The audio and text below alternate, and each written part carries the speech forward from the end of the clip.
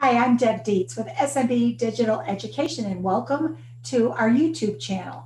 Today, we're sharing a sneak peek of the Raising Confident Parents online course, where our pregnancy and infant care experts, Pam Jones and Pat Pori, teach you what to expect during pregnancy, how to prepare for labor and delivery, and what to do once the new baby comes home. Today, we're focusing on Module 1, Pregnancy. And in Module 1, there are 4 lessons. Lesson 1 is the first trimester. Lesson 2 is the second trimester. Lesson 3 is the third trimester. And Lesson 4 is Women in the Workforce, Knowing Your Rights on the Job.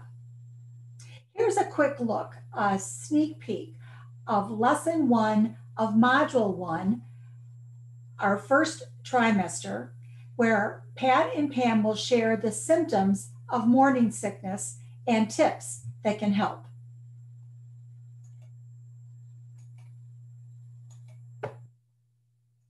What will I learn in Module 1, Pregnancy? We're going to talk about changing trimester symptoms, tips that could help, when to call the doctor, prenatal testing, what's my baby up to, and pregnant women in the workforce. Lesson 1, first trimester, weeks 1 through 12. What will I learn in this lesson?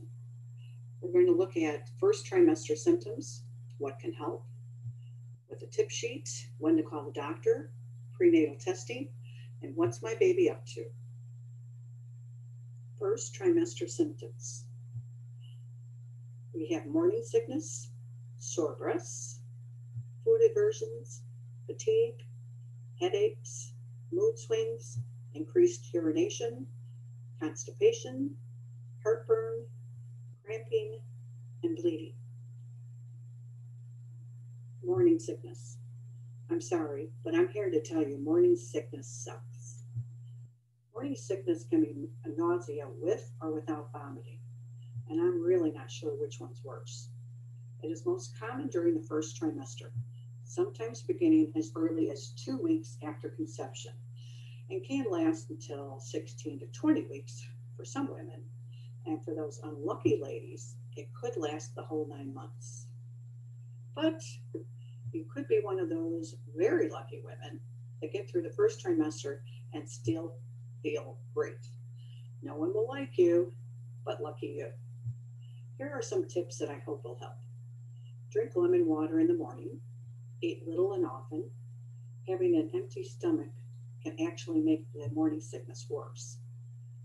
Eat protein-rich foods and add coconut oil to those meals.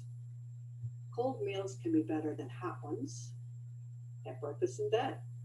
Keep a morning sickness diary. Stay hydrated and try to drink between meals. Get plenty of rest.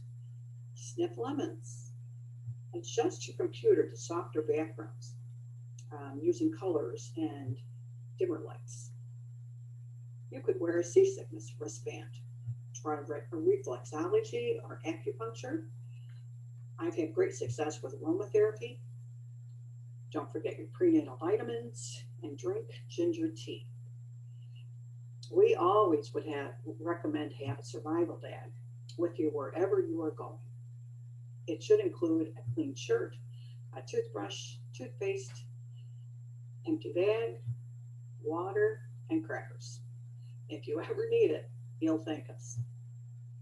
So when should you call the doctor about morning sickness?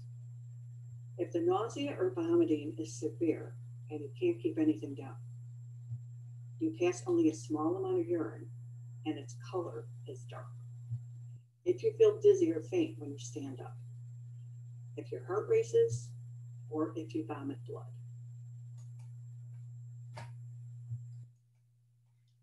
Such great information. To learn more about Module 1 Pregnancy, click the link referenced in the description of this post. And please subscribe to our YouTube channel, SMB Digital Education.